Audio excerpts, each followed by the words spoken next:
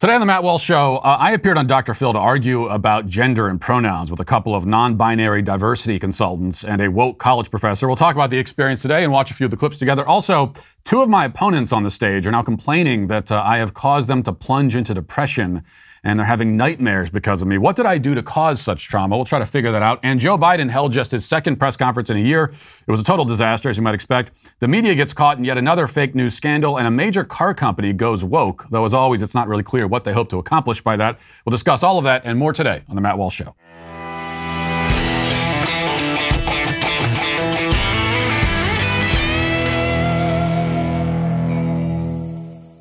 I'm really excited to have Good Ranchers on board the Matt Walsh Show this year and teaming up with the Daily Wire. These are great guys at Good Ranchers. And fortunately for you, Good Ranchers is the exclusive meat company of the Daily Wire. They help you get American meat delivered. They've got 100% American steakhouse quality meat, and it's all for an affordable price. Over 85% of the grass-fed beef in stores and online is imported from overseas, which undermines American farms and ranches and often causes them to shut down as well. If you shop Good Ranchers today, you're supporting American-made, and you're putting the small farm back on top. Plus, you can use my code Walsh for $30 off. That's the biggest first purchase discount code Good Ranchers has ever given out, which means there's never been a better time to buy. Support American farms and ranches and get delicious T-bones, gourmet burgers, ribeyes, and more mouth-watering cuts in the process. Visit goodranchers.com/Walsh or use code Walsh at checkout to get $30 off any one of their many boxes. Everything they sell is truly top-notch, and you really have to try it. So visit goodranchers.com/Walsh today to save $30 on your new favorite steak. Start the year with Good Ranchers, American meat delivered. For those who were able to watch it, my appearance on Dr. Phil aired yesterday afternoon. It was my first time appearing on television outside of Fox News, and also my first time meeting with a psychologist. Some would say that I should make more of a regular habit of it. Talking to a psychologist, I mean, not appearing on TV. But unfortunately, not everybody was able to watch the discussion, I'm told. In some markets, it was sidelined by President Biden's press conference. I think we can all agree that of all the terrible things Biden has done during his disastrous tenure, preempting my Dr. Phil episode is by far the worst. Now, there's always a certain risk inherent in walking into an environment like this, especially with the cameras rolling. Of course, I knew that I would be outnumbered on stage in front of a hostile studio audience. And if I had been invited to speak about a more complicated or difficult issue, one that requires you to actually be smart, then that would have given me pause. But the topic of the episode was gender and pronouns, which means that it's not complicated or difficult at all. My position, the correct position, is extremely simple, sensible, obvious, and clear. The only mistake that somebody on my side of the issue can make, and very often people do make this mistake, in a debate of this kind, is to make the subject seem more complicated than it is, getting lost in the rhetorical weeds and losing sight of the main point. That's where the other side lives. They're out there in the weeds where things are muddy and muddled. They like it out there. They want to obscure the main point, mystifying what is actually quite simple. As long as you refuse to be baited into that trap and you stay on message, on the firm ground of truth and science and common sense, you can have this conversation anywhere, with anybody, on any platform, in front of any audience, and you will walk away the winner every time. And if you're a naturally argumentative bastard like myself, you'll even have fun doing it. Now, that gives you an idea of my basic strategy. So now we'll watch some clips of a few of the most important exchanges during the episode, and we'll see how it played out. We'll begin with the opening salvo, which came several minutes into the episode, as the first segment featured just the two non-binary diversity consultants spewing inane garbage unopposed. And I was backstage for that portion, just pacing back and forth, listening in horror, muttering incredulously to myself. And when it was my turn, I began by clarifying that everything that was said in the previous segment was total nonsense. And then we dived into the pronoun question. Let's watch. There should be no construct of gender, just sex. You're either male or female. Right. And someone feeling in a mental, emotional way that they don't identify with the sex that they have been biologically created as and assigned at birth based on their genitalia. If they don't feel that way, that there's no construct that describes that, experiences that. Well, that's got nothing to do with the reality. So you can feel however you want. I mean, I could sit here and say that I feel like a tomato plant, but that doesn't mean that I'm actually in those things. So your self-perception, you can have whatever self-perception you want, But you can't expect me to take part in that self-perception or to take part in this kind of charade, this theatrical production. You don't get your own pronouns, just like you don't get your own prepositions or your own adjectives. You know, it's like if I were to tell you, my adjectives are handsome and brilliant, and whenever you're talking about me, you have to describe me as handsome and brilliant because that's how I identify. It makes no sense. You don't get your own pronouns. That's grammar. That's language. So you think it's a delusion?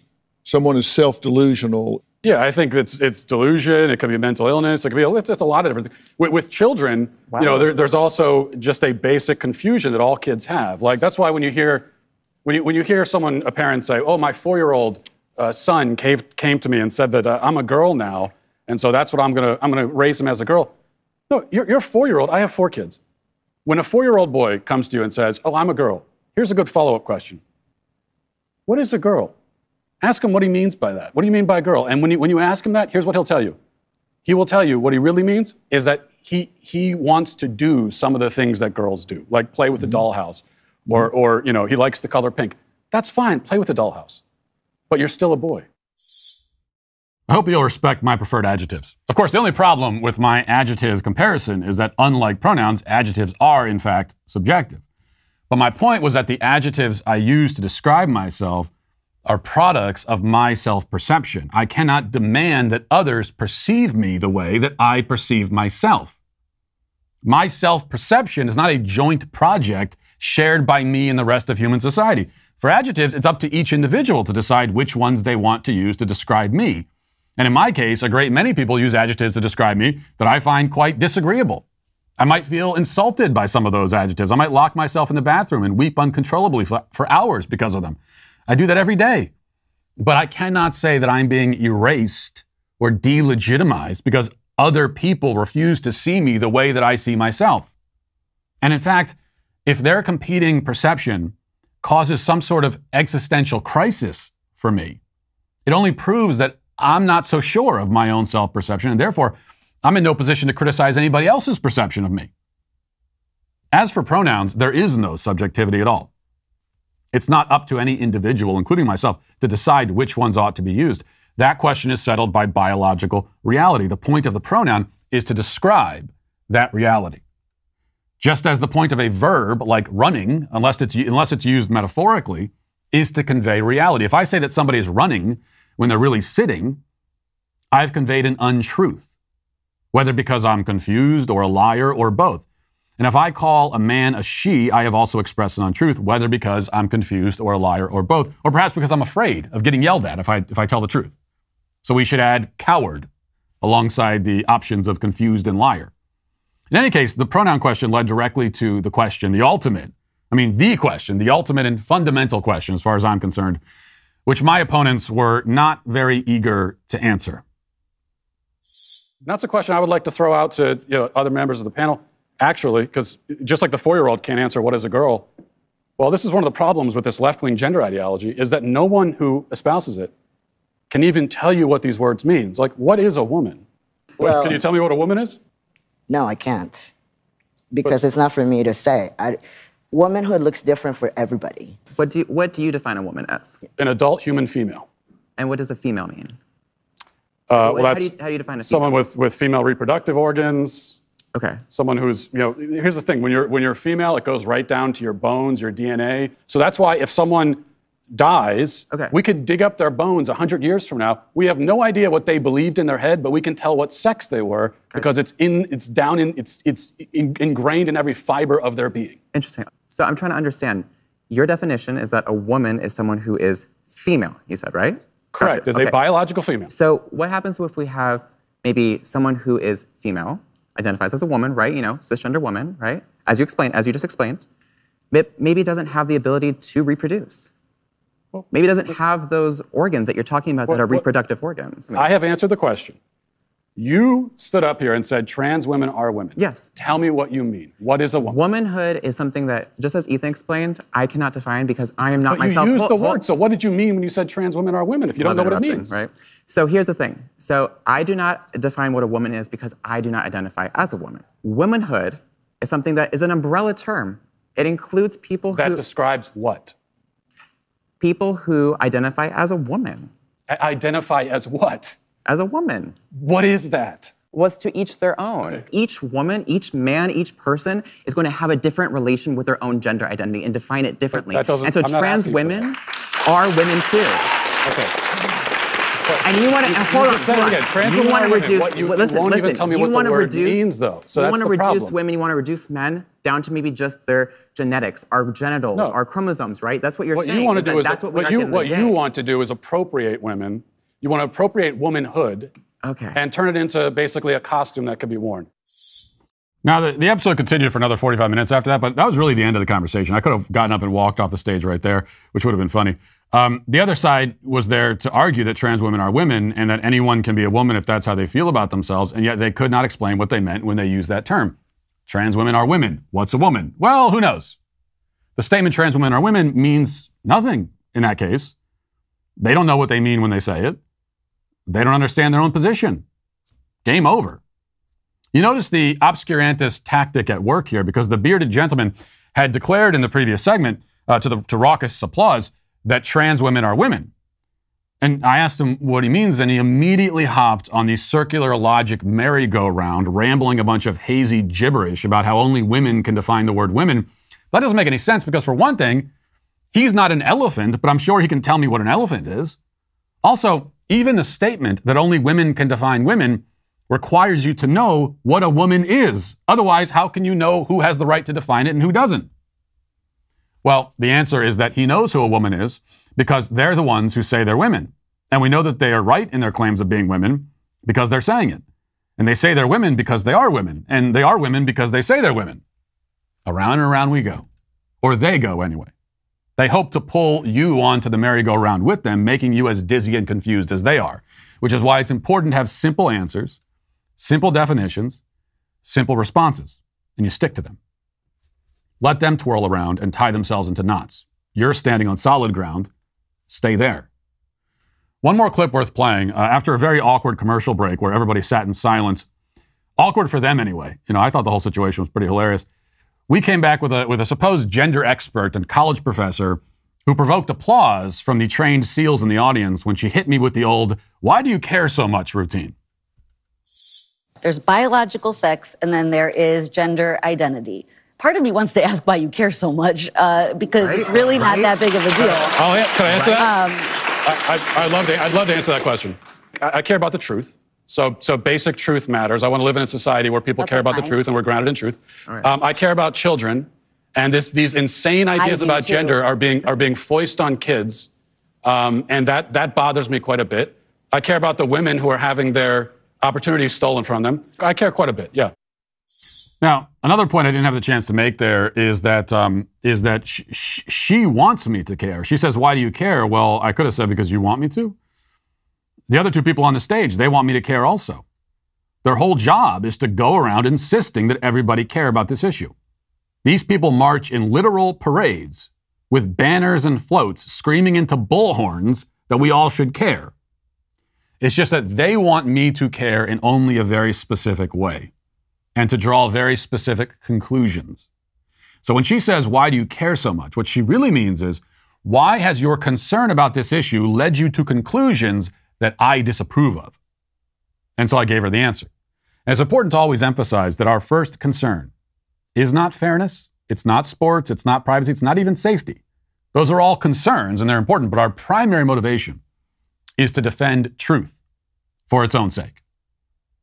If there was a serious campaign to convince everyone that squares are circles, I'd be arguing almost as passionately against it.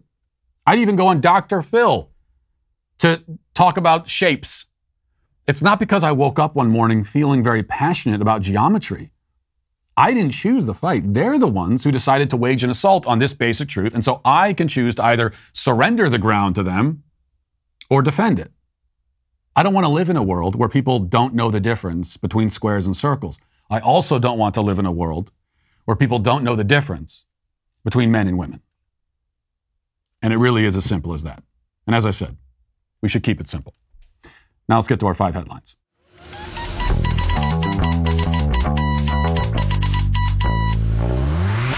There's no better time than right now to start saving yourself some big money each month, and it really isn't difficult to make it happen. Just refinance your mortgage and do it now before rates get any higher.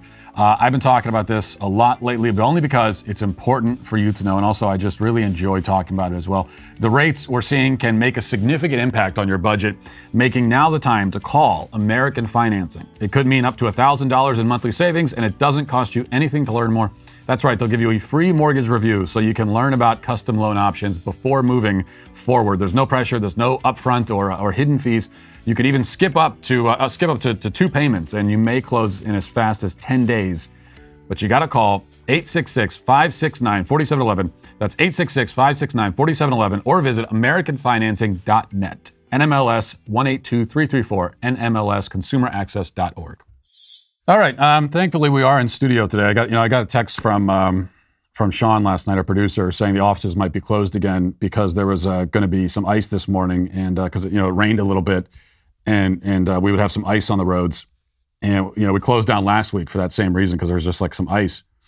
Fortunately, it didn't end up happening. We are here, but I was just thinking, man, like, why is everyone so petrified of ice?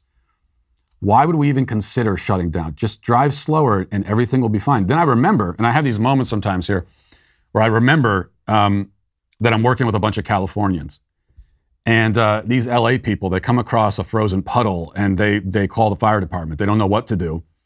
But then I also thought about the fact that they're from Los Angeles. Back in the old studio, they were going to work every day in the middle of a crime-ridden Walking Dead wasteland. They were navigating through like Mad Max every day. They'd have knife-wielding meth addicts chasing them through the parking lot, but a little bit of ice scares them. I don't quite understand. But fortunately, we are here. And now I guess it's kind of a sore subject, but Biden, as mentioned, did have his press conference yesterday, timing it exactly. Is it a coincidence that only a second press conference he gives in a year happens to air at the same time as my Dr. Phil appearance? Coincidence? Probably, but maybe not. So we'll go through a couple of his answers here. He's asked about why he called most of the country Jim Crow racists, and is he a very angry man who hates most of the citizens of this country? Is that why? His answer doesn't do much to allay that suspicion. Let's listen. You campaigned and you ran on a return to civility, and I know that you dispute the characterization that you called folks who would oppose those voting bills as being Bull Connor or George Wallace, but you said that they would be sort of in the same camp. No, I didn't say that. Look what I said. Go back and read what I said and tell me if you think I called anyone who voted on the side of the position taken by Bull Connor that they were Bull Connor. And that is an interesting reading of English. I assume you got into journalism because you like to write. So did you expect that would work with Senators Manchin or Sinema? No, here's the thing. There's certain things that are so consequential. You have to speak from your heart as well as your head. I was speaking out forcefully on what I think to be at stake. That's what it is. And by the way, no one forgets who was on the side of King or Bull Connor. No one not done it. The history books will note it. And when I was making the case, don't think this is a freebie. You don't get to vote this way and then somehow it goes away. This will stick with you the rest of your career and long after you're gone. What a disaster. Our enemies watch this, and they're licking their chops. You see this man who has clearly lost his mind, is a dementia patient. The people on the right that complain that we don't get more press conferences, I hope we don't have another one for the rest of his presidency. I hope this is the last. I wish that he would never address the public ever again. Address us with in written word. Send a memo, send an email that we'll all get. Because having him up, I don't see how it does anybody any good to have him losing his mind visibly on camera. Doesn't do us any good unless the people who are in a position to do it will actually take steps to get rid of this guy because he's not mentally competent. But that's not going to happen. So I hope there's not another press conference. 2 a year is too much. And he said, what even is his justification? He says, I guess his rationale here is that, no. I said that you were on the side of Bull Connor and George Wallace. I didn't say that you were those people. That actually is his rationale. Come on, I didn't accuse everyone of being Bull Connor. I just said they were. Well, we know that. We know you didn't. You weren't saying that they literally are that person. But you were equating them with that person. If they won't support a voting rights bill to protect the rights that everybody already has. And speaking of voting, he was also asked about, well, if we don't get this voting rights bill in place, and then we get to the midterm elections, are you willing, can you sit here and just assure the American people that the elections are still legitimate? Especially because we've been told repeatedly over the last year and a half, that the worst thing you could ever do is question the legitimacy of our elections. That is an attack on our very democracy, our system of government. It's an attack on our society. And let's see how Joe Biden fields that question. Speaking of voting rights legislation, if this isn't passed, do you still believe the upcoming election will be fairly conducted and its results will be legitimate? Well, it all depends on whether or not we're able to make the case to the American people that some of this is being set up to try to alter the outcome of the election. Okay, so in other words, if I don't get my way, then yes, the elections are illegitimate. And it's just a coincidence. So you understand, all of this is a coincidence. The fact that they are almost certainly going to be annihilated in the midterms, the Democrats are walking into a bloodbath, and there's no escaping it now, and they know it. And the fact that that's about to happen, and now is when they're launching this full-on campaign screaming about an attack on voting rights and people are being prevented from voting. All a coincidence, right? No, I'll tell you what it's not. This is not, as I've explained many times, this is not a double standard. It sounds like a double standard when you hear him, the President of the United States, standing in front of the American people and openly and in advance questioning the legitimacy and therefore the results of an upcoming election. When you hear him doing that, after he and the rest of the Democrats spent the last year condemning Trump for doing something similar, you might say that's a double standard. It's not a double standard. There is one standard here. And the one standard, again, is it's okay when they do it. Whatever, maybe we'll put it this way. Whatever they are doing is okay because it's them. And whatever their opponents are doing is bad because they're the opponents. That's the standard. There's a certain coherence to it. Not really, there's no moral coherence, but it's at least understandable. And that's all it is. One standard. They can do it, but not you. And that's the case when it comes to questioning elections. That's the case when it comes to attending a maskless party. They can do it, but not you. All right. Remember yesterday how Don Lemon said that we should not do our own research like idiots. Only an idiot would try to do their own research and look things up and read. No, just listen to them. We should just trust them. Well, okay, then I guess if we should trust them, then we should probably trust this report from NPR and repeat it on every major news show, corporate media news show on the left, especially in MSNBC. Here's the report from MSNBC. And we have to trust it because if you're doing your own research, remember, then you're an idiot and you're lost. You're a lost case. Listen to them. They would never lie to us. Tragically, anti-mask insanity has now reached the highest court in the land. That's based on brand new reporting today from NPR, which reveals new fissures opening up among the justices during one of the most consequential years for the court in recent history. The reporting zeroes in on a jarring sight earlier this month when the justices took the bench at the height of the Omicron surge, all of them wearing masks except for Justice Neil Gorsuch. Justice Sotomayor, who instead participated remotely from chambers, the NPR report explains, quote, Sotomayor has diabetes, a condition that puts her at high risk for serious illness or even death from COVID-19, and she did not feel safe in close proximity to people who were unmasked. Chief Justice John Roberts, understanding that, in some form, asked the other justices to mask up. They all did, except Gorsuch. So Neil Gorsuch refused to mask up, even though he was instructed to, and then Sotomayor wouldn't come and wouldn't be there in person because of it. Now, I heard this report, and my first thought was, if that's true, good for Neil Gorsuch. I didn't have a problem with it. I mean, do you not trust the vaccine? Sotomayor is vaccinated, I assume triple vaccinated, if not quadruple vaccinated at this point. And so all the people giving Gorsuch a hard time based on this report sounds to me like they're questioning the efficacy of the vaccine. They all need to be banned from Twitter. Because if you trust the vaccine, then what's the problem? She's protected, unless you don't think that the protection is good enough.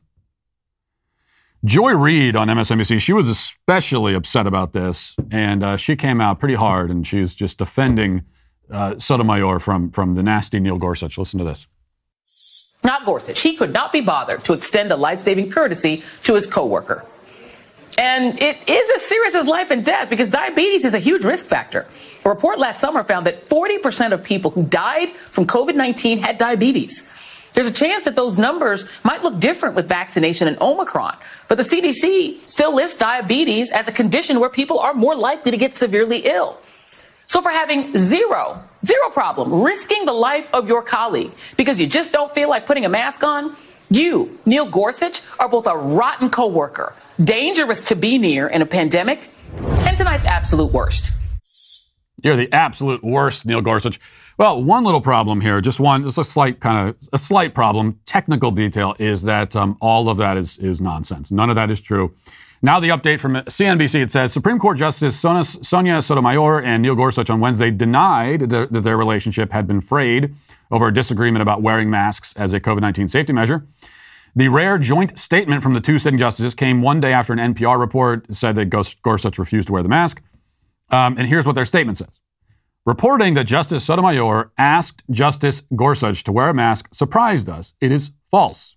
While we may sometimes disagree about the law, we are warm colleagues and friends. And then we have another denial. This is from the New York Post. Supreme Court Justice John Roberts issued a statement Wednesday denying a National Public Radio report about this. And he said, quote, I did not request Justice Gorsuch or any justice to wear a mask on the bench.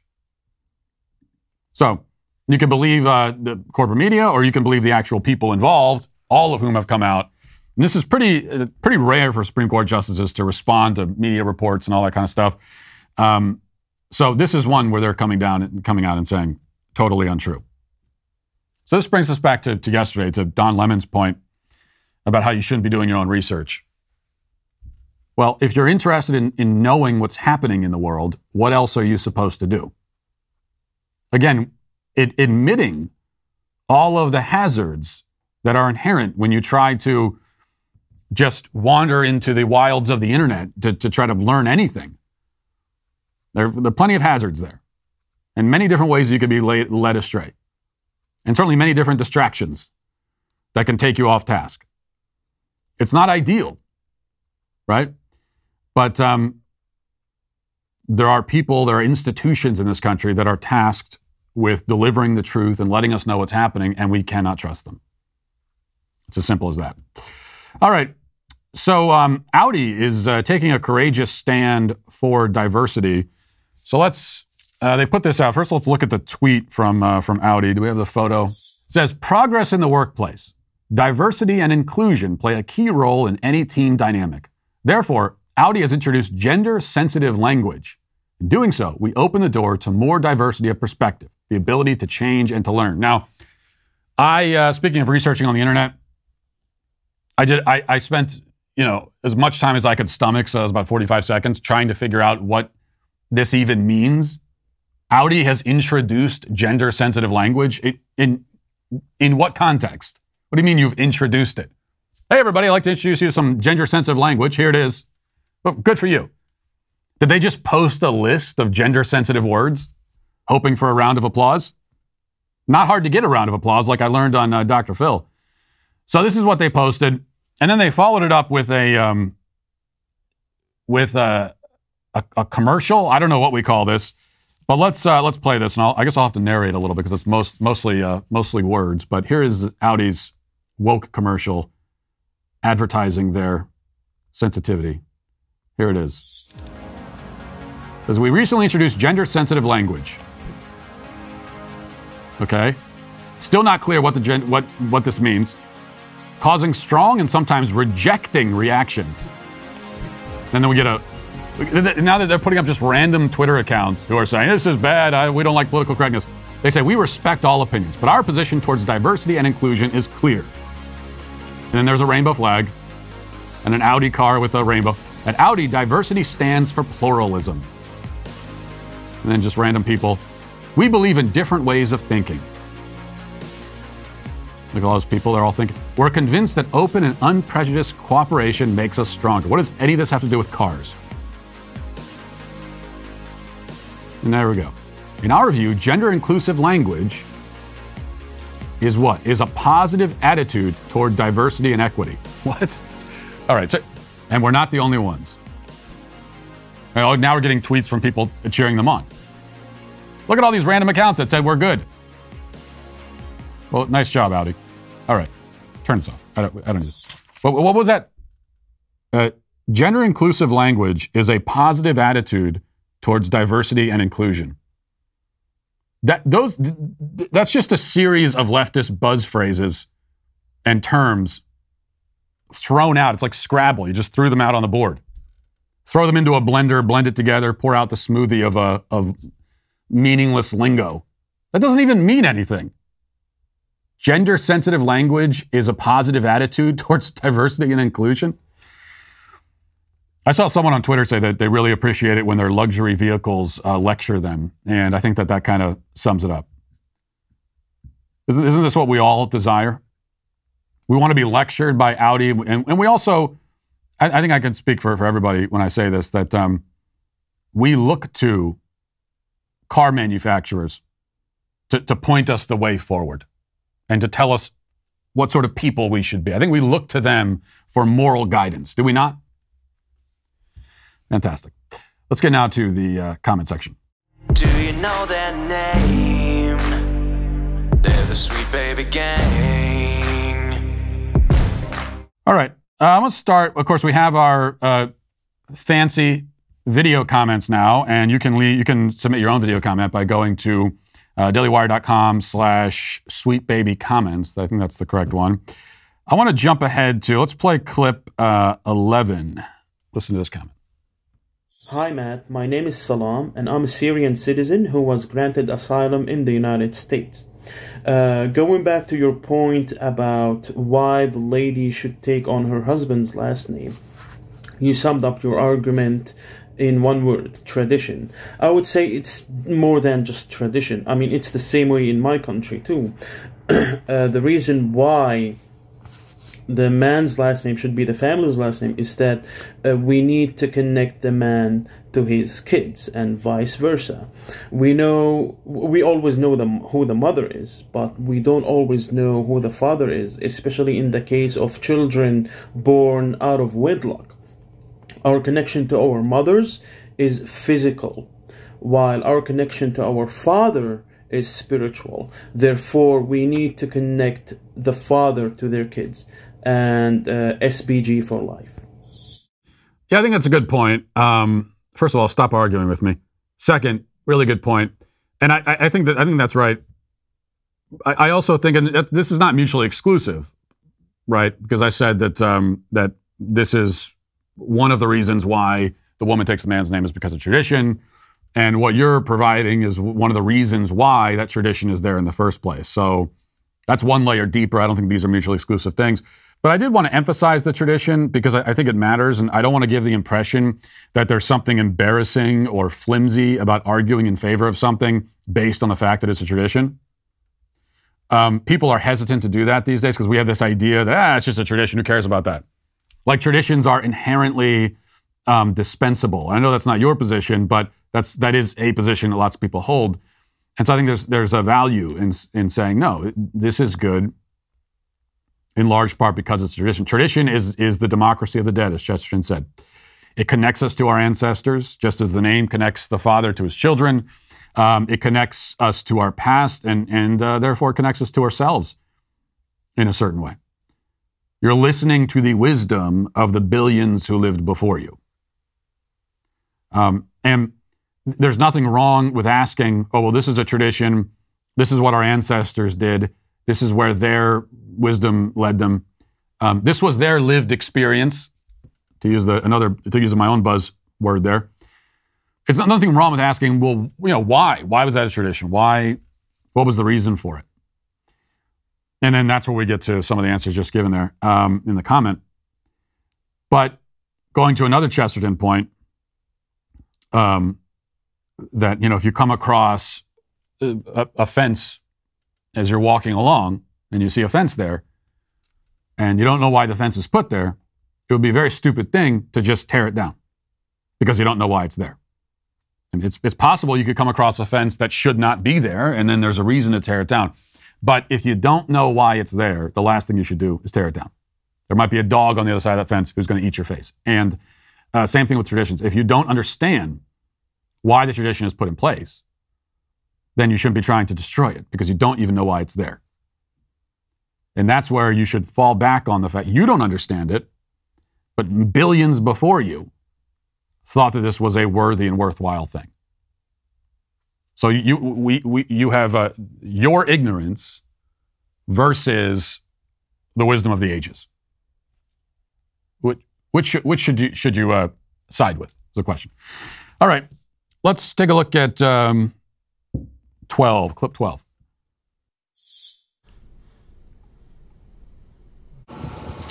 Okay. Showing this is a good demonstration. Doing the right thing. They're putting the shopping cart into the cart corral. Look at that. You know what that is? Well done. Well done, my sweet children. I could see snow on the ground, snow and ice.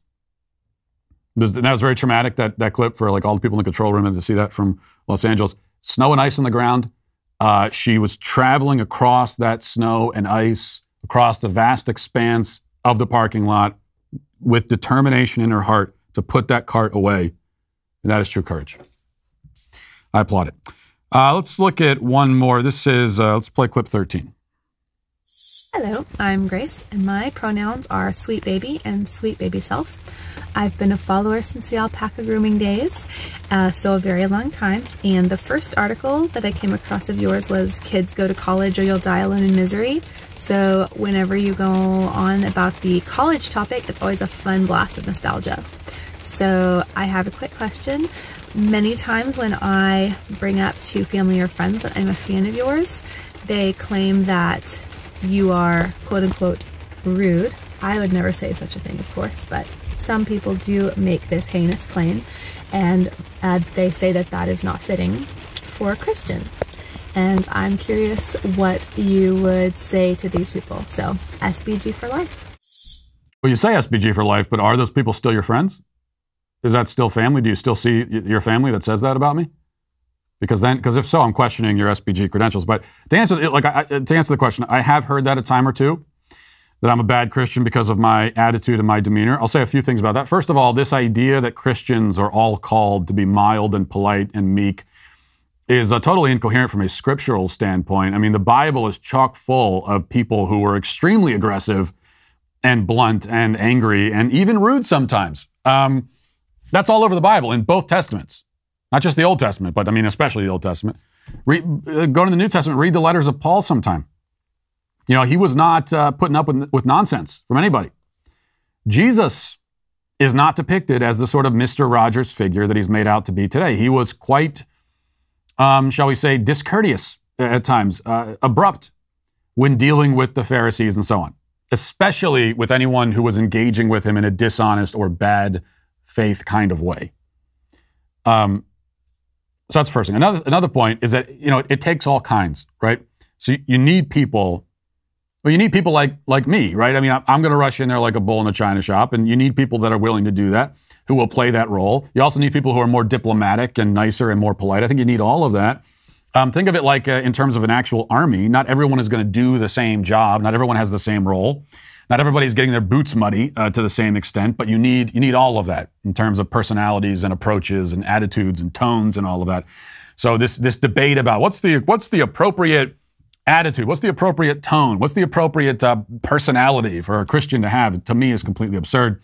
And final point, although I just said that it takes all kinds, personality-wise, there are times in history when certain kinds are needed more than others. And we're at a point right now where we are facing the total moral and intellectual collapse of civilization. That's what we're up against.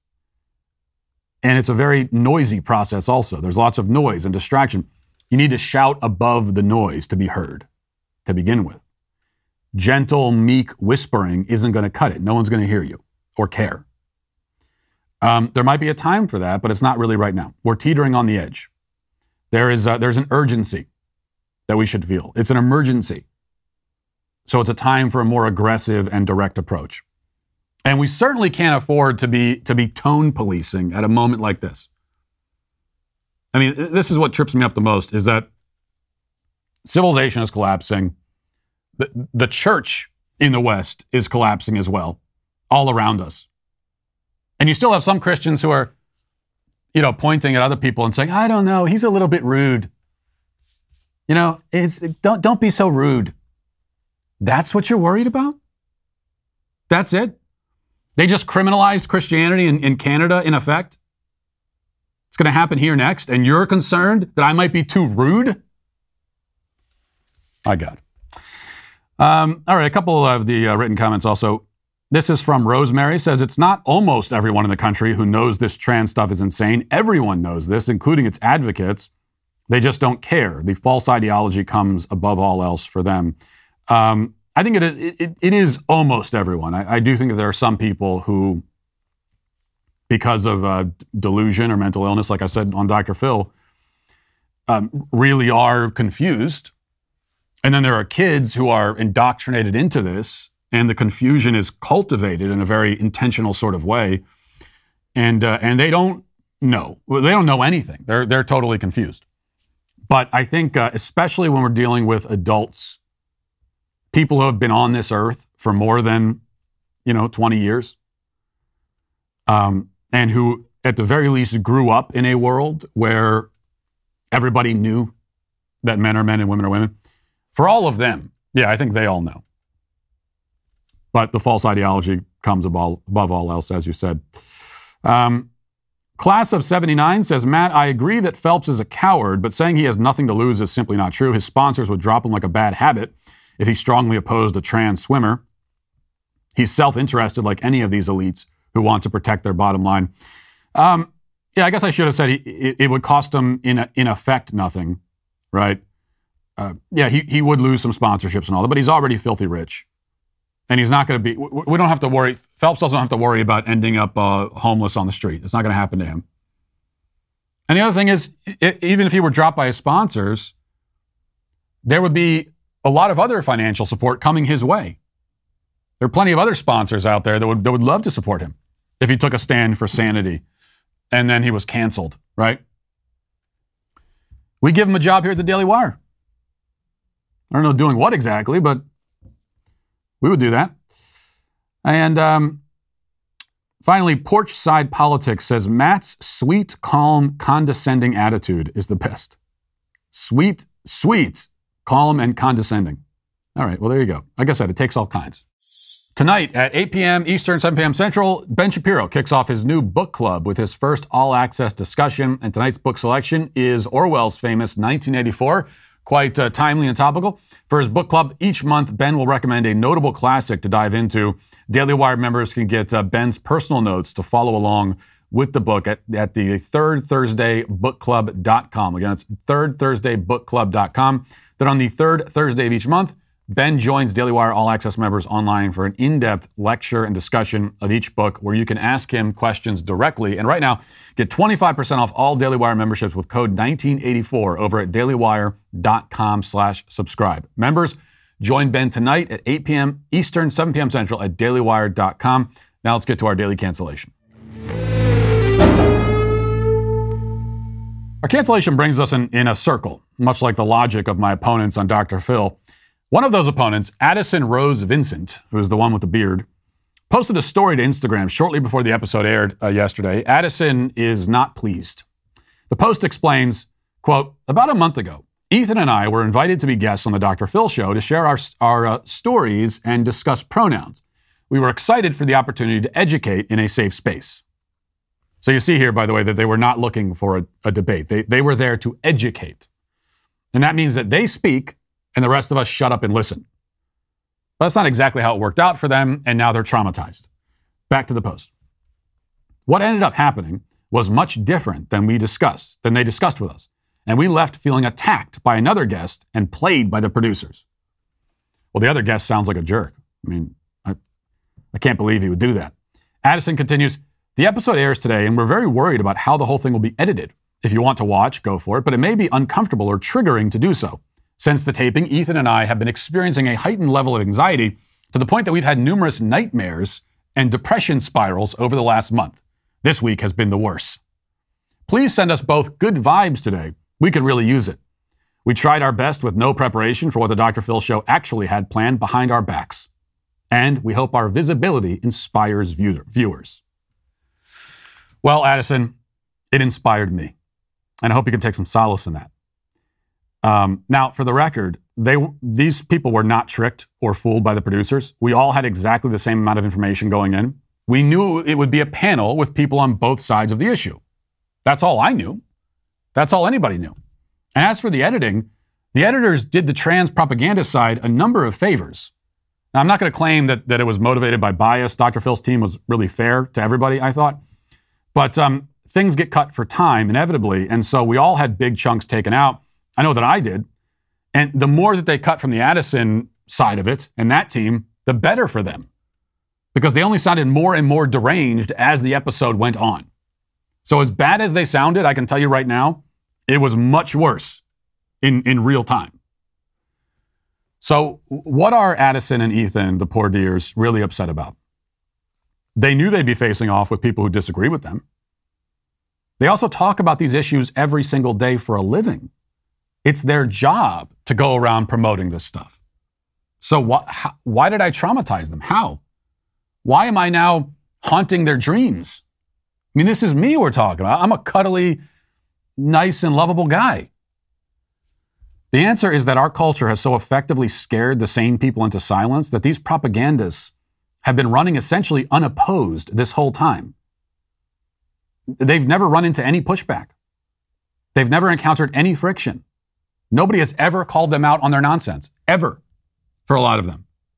They've been so ensconced in their bubble, so comfortable in their protective cocoon, that it never even occurred to them that anybody would come on national television and actually challenge their position. The possibility was literally unthinkable. They knew there'd be some kind of token opposition, some patsies brought up there to represent some sanitized approximation of the other side. But they expected that conversation to be rigged in their favor, because it always is, everywhere, all the time. Now, they still got a little bit of that. Later in the episode, two parents were invited on to talk about their efforts to keep this pronoun crap out of their children's schools. And both of these parents are doing important work, and they're brave for taking a stand, and I commend them. But one of them began, I think with a mistake, by laying an offering at the feet of the trans agenda. Watch this. First of all, thank you for having me. And I wanted to say I honor you and your journey and where you are in life. And it has nothing to do with that. We're here about our kids. And so in school, I feel like this is a family issue. It's a parent-child issue. And it's a real issue with some kids. I think that the percentage is quite small.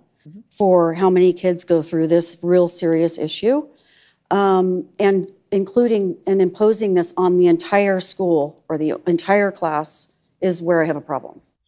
Okay, so that's exactly what Addison and Ethan expected. That's what they want and demand and require. They'll tolerate mild disagreement, if only for appearance's sake, but you better be giving those criticisms on your knees and apologizing in advance for everything you say. I honor you, she said. Well, Addison and Ethan, I do not honor you. I think you're completely wrong about everything you say. What's more, I think you're narcissists and bullies. I think you don't give a damn about anybody or anything but yourselves. I think you advocate for opening up bathrooms and sports teams because, from your perspective, the rape, trauma, and abuse that happens as a result is worth it. As long as your ideology wins the day and your self-perceptions are reinforced, because that's all you care about. I think you represent something that is not only anti-scientific and irrational, but evil. And I think you have evil intentions. I think you're bad people. And I think that you are neither correct nor well-meaning. And if one person in the whole world, in your whole life, saying this to you causes you to spiral into depression and be plagued by nightmares, maybe that should clue you in. It sounds like your conscience is trying to tell you something. You see, people scream at me every day, and they say the most horrible things about myself and my family. I encounter more outright hostility in a day than you have in your whole life. I guarantee you that. I didn't have the audience clapping for me. You do. And yet I've slept like a baby every night since that taping. That's because I know I'm standing in the truth, not just factually, but morally. You don't have the same self-assurance. Well, then maybe you should look within yourself. That's all you ever do anyway. You're constantly staring back into yourself, shouting into the cavern of your own ego, listening to the echo. Well, while you're in there, maybe try a bit of actual introspection. It might serve you well. In the meantime, and I'm sorry if this gives you even more nightmares, but sadly, you are canceled. And we'll leave it there for today. Thanks for watching. Thanks for listening. Have a great day. Godspeed.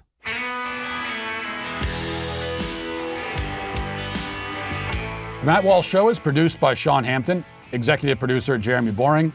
Our supervising producer is Mathis Glover. Our technical director is Austin Stevens. Production manager Pavel Vodowski. The show is edited by Robbie Dantzler. Our audio is mixed by Mike Coromina. Hair and makeup is done by Cherokee Hart. And our production coordinator is McKenna Waters. The Matt Walsh Show is a Daily Wire production. Copyright Daily Wire 2022. Today on The Ben Shapiro Show, in his first press conference in months, Joe Biden celebrates his successes, questions election integrity, and gives the green light to Vladimir Putin to invade Ukraine. So that's great. That's today on The Ben Shapiro Show. Give it a listen.